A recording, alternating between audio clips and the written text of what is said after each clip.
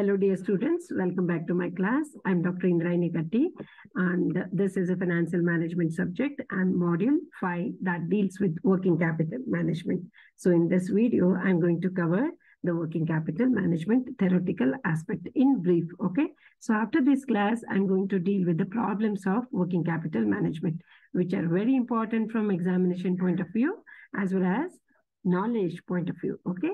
So here, when you listen to the word capital, that is very much required in the company. But there are two needs. One is long-term need, another one is short-term need. Okay. So based on that, capital is also categorized into two parts. So capital is required for a business, and it can be classified under two main categories. One is called as fixed capital. The other one is called as working capital. Okay. And this chapter, this module deals with working capital, but we should understand what is fixed capital, and then I will move on to the working capital concept. Okay. Every business needs funds for two purposes: for its establishment and to carry out its day-to-day operations. Okay. So for its establishment, it means for long-term purpose. Okay. To establish, we require fixed assets. That's why long-term funds are required to create production facilities through purchase of fixed assets such as plant and machinery, land and building, furniture and fixtures, etc. As all of you know, what are the fixed assets which are very much important for production purpose. Okay. So investment in these assets represent that part of firm's capital which is blocked up permanently on a permanent base, okay, or fixed basis, and this itself is called as fixed capital or long-term capital. Okay, it means long-term capital or fixed capital is used for acquisition of fixed assets. Okay, this you will have to make sure of that. Okay, what is fixed capital? It is the amount of capital which is used to acquire fixed assets, that is, purchase fixed assets. Okay, and this amount is blocked up in fixed assets. As all of you know that fixed assets are not for resale purpose. These are permanently there in the company for its own purpose, right? Company will use it for the production purpose. Okay. So next one, let's move on to the concept working capital. What is working capital? It is a short-term capital, as you know, right? Funds are also required for short-term purpose for the purchase of what do you do for the daily basis. On a daily basis, what do you do? The companies have to purchase the raw materials. The companies have to make the payment of wages, salaries, etc., and other day-to-day expenses also it has to meet. So it means what?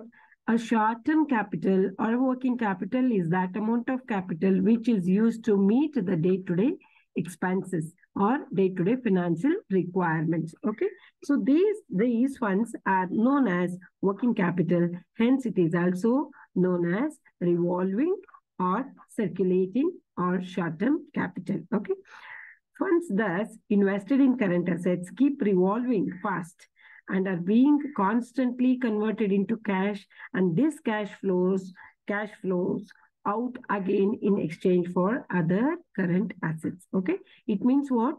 The cash form, again, it needs to be converted into cash by investing in the current assets. That cash is used to buy the raw material, and raw materials are to be converted into finished goods.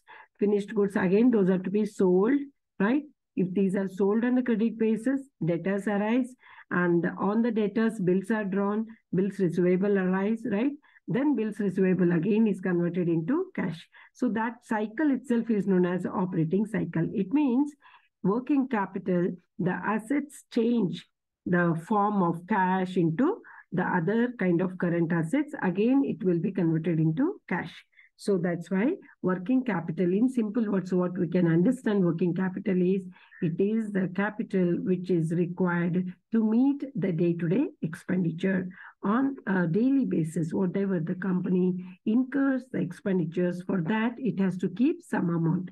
That amount itself is called as working capital. Okay, so let's deal with the meaning and definitions. Okay, working capital in simple terms, you can make a note of all this. Okay, Working capital refers to that part of firm's capital which is required for financing short-term or current assets such as cash, inventories, debtors, and marketable securities. So these are all short-term assets, though we call these as current assets. Okay.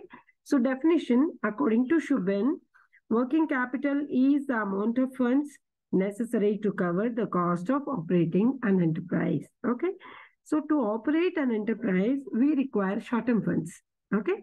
So that short-term fund itself is known as working capital. And in the words of Jestenberg, circulating capital means current assets of a company that are changed in the ordinary course of business from one form to another. Okay. So circulating capital means current assets of a company that are changed in the ordinary course of business. So while performing the operations of the organization, the one current asset changes its form to other current asset from one form to another. For example, here is an example in the definition itself. From cash to inventories, okay? From inventories to receivables, from receivables to cash. So this is what one current asset changes its form to another current asset, okay? So this is in the words of Jestenberg. Circulating capital means current assets of a company that are changed in an ordinary course of business from one form to another. Okay. As for example, from cash to inventories, inventories to receivables, and receivables into cash. So this is what is working capital. Okay. Let's move on to the concepts. So there are, as per the concepts, we can say that the classification of current assets is made into two parts. One is based on the balance sheet concept. The other one is operating cycle or circulating flow concept. Okay.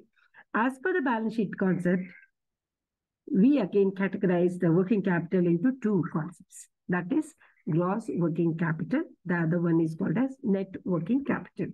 So what is this gross working capital and net working capital? If we make use of the simple word that is working capital, whether it is gross or net? Okay. The question comes into mind. So when it is only working capital, it is nothing but working capital. That working capital is net working capital only. Okay. Right? Unless it is mentioned as gross, all working capital is net working capital. Okay. Now, gross working capital means what? Gross working capital is equivalent to the total of current assets. Right? And what is net? Something is deducted from the current assets. What is that something? Current assets minus current liabilities. Okay. As all of you know, all receivables are called as current assets. All payables, short-term payables are called as current liabilities. So these are current assets, short-term current assets. These are short-term current liabilities. How much the amount is going to be received by the organization, and how much the amount is going to be paid. Okay. It is to be paid. That is payables. Okay. So from receivables, payables are to be deducted. Okay. Total current assets minus total current liabilities, we get the concept called net working capital. The formula this is net working capital is equal to current assets minus current liabilities. Keep this in your mind.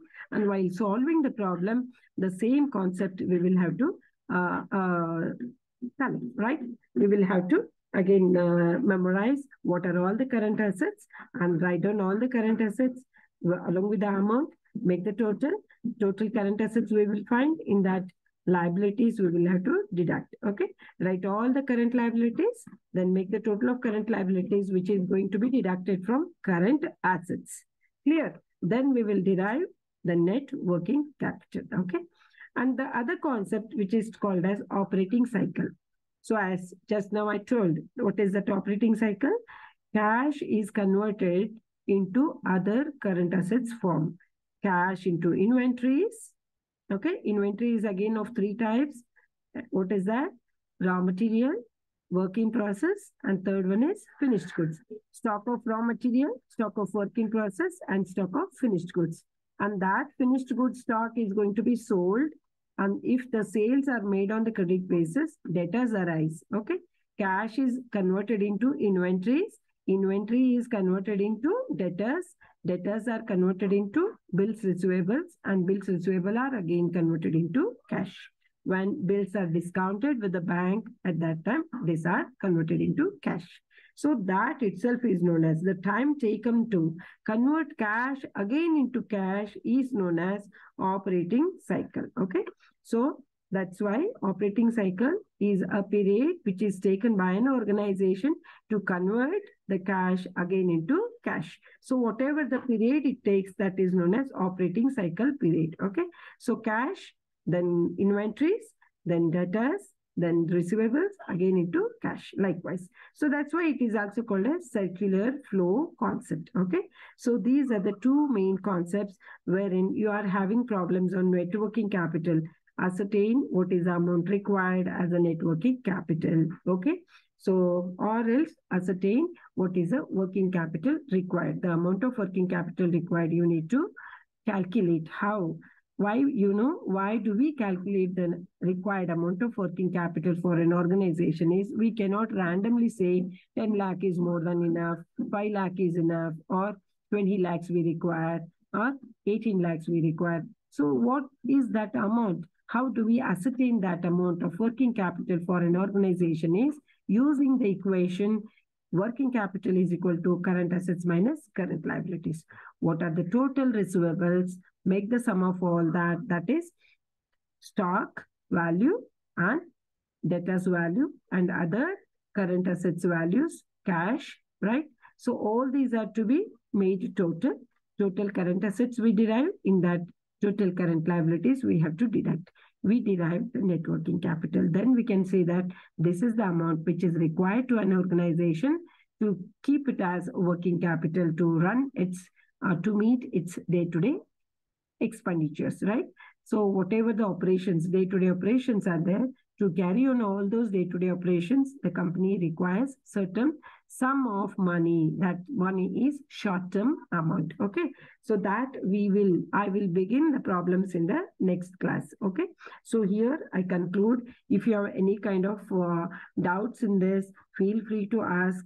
And if you have any questions also, feel free to ask about this concept. Here I conclude the video, and in my next class, I'm going to cover the problems on working capital. And do remember that, go to my Play Store, right?